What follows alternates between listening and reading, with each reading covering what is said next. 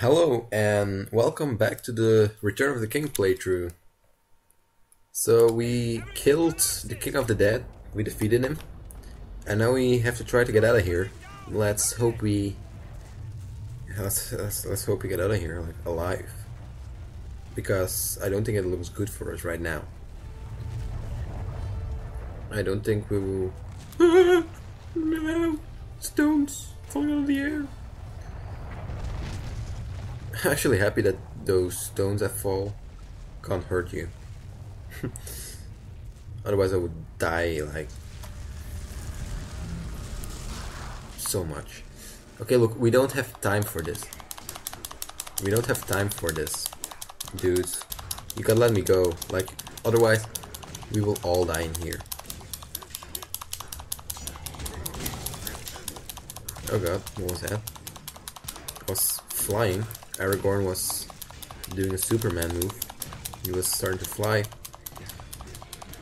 That just shows how badass Aragorn is. He just blatantly copies Superman, and he has no shame in it. He's just that badass.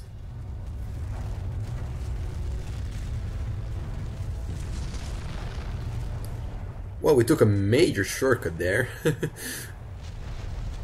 We took a really big shortcut there.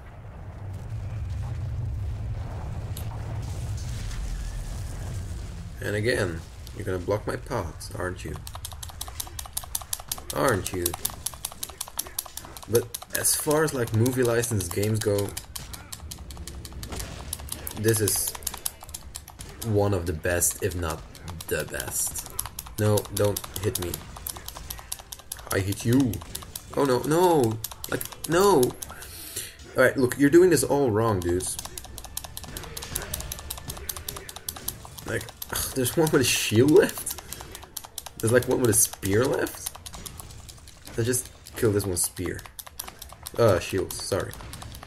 I misspoke. I'm sorry about that. I sometimes misspeak. Speak miss. Yeah, you're dead. And there's another one to take his place. This game is really an attack on my thumb. That's how I feel it. It is. This game is an attack on my thumb, I feel. Okay.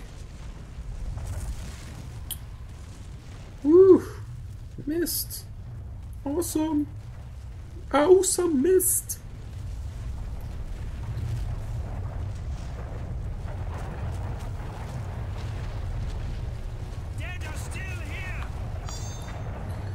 Thanks for that. Otherwise I would probably have died. Oh my god, that's a lot of zombie. Yeah, they actually kind of remind me of zombies, these skeletons, actually. Droggers. Yeah. That's where Skyrim took their inspiration. Return of the King. You heard it here first, folks. Skyrim is taking their, Skyrim is taking their inspiration from Return of the King. Because in a way, they kind of look like Draugr, not in the way, like in movement and such, or like even, you know, the ghostly things around them, but more like in their hats or hats, or whatever you call it. Not really a hat, right? It's more like of a helmet. And like their faces also kind of look Draugr-like. Draugr-ish.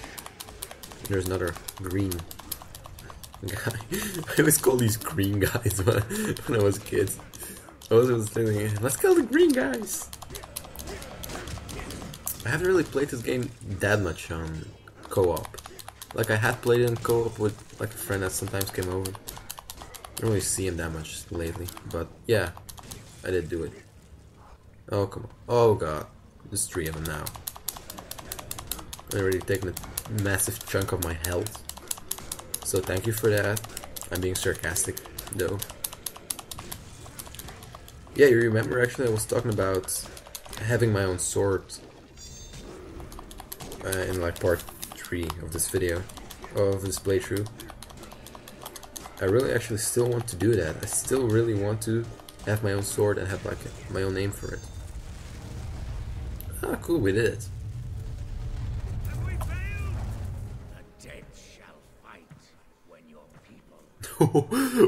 Oh my god, that's a really good line. That's not even from the movie. You know? That's a really good line. Props to you. Can we skip this whole thing? Yeah, we can. Alright, cool.